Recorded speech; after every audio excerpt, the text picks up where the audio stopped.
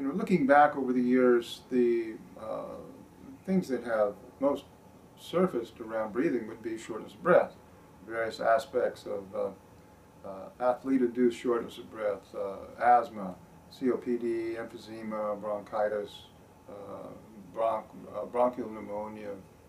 And, but what we really learned most about was that there's a lot of chronic illnesses that have a huge breathing component that are not about shortness of breath. You don't know it.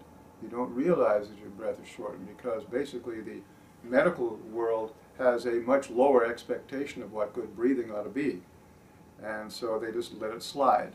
And so you're basically walking around sort of barely not sick or barely well. And like for instance, depression has a huge breathing component. Headaches have a huge breathing component. Nodules, nightmares, chronic cough, that's easy. Pregnancy, perfectionism. There's a huge breathing component to perfectionism. Seizures, grinding or clenching your teeth, headaches. We have a list of about 130 that are direct or indirect related to breathing. You go to the breathing test, you take the breathing test, and they end up opening up to what I call UDB, which is undiagnosed dysfunctional breathing or undiscovered dysfunctional breathing, or unbalanced deep breathing, so it's UDB. And you can learn a lot about just understanding that those factors exist, and then begin to home in on them.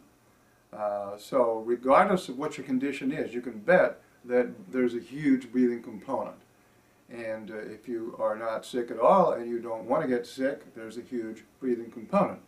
And if you want to excel in athletics or singing or speaking or sleeping, then there's a huge breathing component.